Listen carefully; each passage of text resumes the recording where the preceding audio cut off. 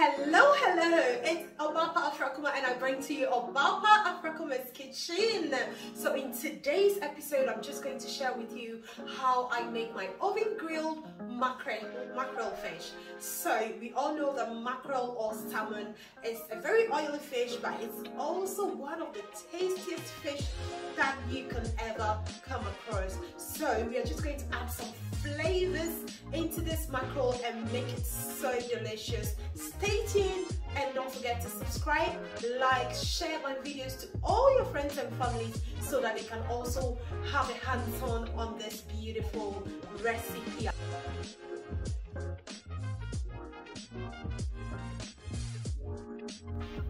Alright family, so these are the ingredients we're going to be needing for our oven grilled mackerel fish, and of course we need our mackerel or our salmon as we call it in Ghana. I've got some lemons as well to clean this, and then my seasoning or my spices. I've got my fish seasoning, some garlic, ginger, of course some salt to taste. I've got one large onion and I'll be using the green Scotch bonnets as well for this recipe.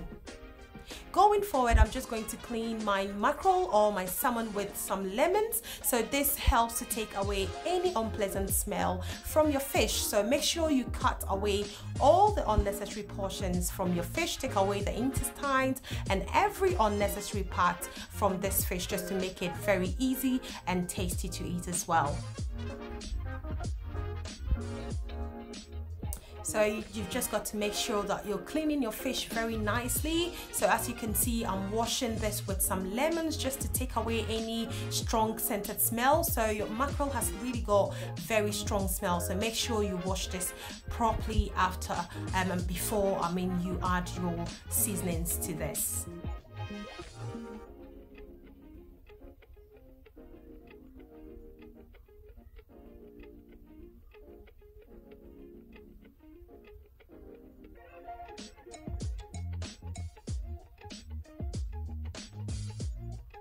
Okay, so once this is done, I'm just going to make some incisions or some cuts on the fish, just to enhance, the spices or my seasonings to just go in every corner of this mackerel. As I said, mackerel is one of the tastiest fish that you can ever think about having. It's really delicious, and it's not time consuming as well to make this as well. So try your hands on and you will love this. If you haven't had mackerel before, just get into any supermarket of your choice and then try and get some mackerel and then do this recipe, and trust me, you will love this recipe.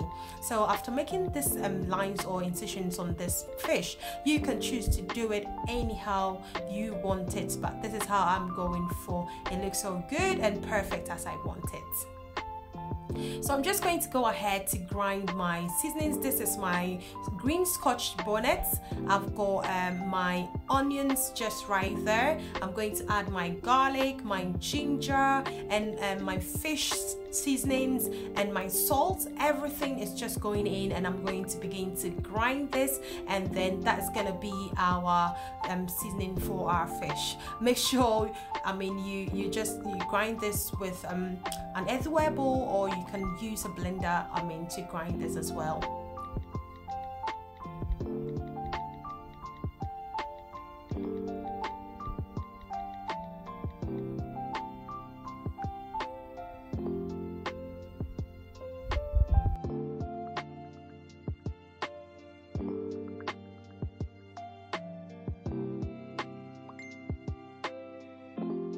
So our seasoning is all done beautifully, and I remember back in the days my mom used to say, so if you don't understand this, I'm just trying to say that food that are made from the earthenware bowl are quite really good. This tastes so delicious. You can just have this seasoning with your banku or anything and you will love it. So at the moment I'm just trying to marinate my seasonings with my fish, and it's looking so good. It smells so good as well. So you can try your hands on this recipe, and trust me, you will love it. So make sure you put all the seasonings in the corner, all the incisions that you've made on this fish, and trust me, you will love this after it's done. It's so beautiful. So as you can see, I'm just using my olive oil just to give it a bit more, you know, flavor as well on the fish, and it is just ready to go into the oven now. So as you can see, it's all beautifully seasoned.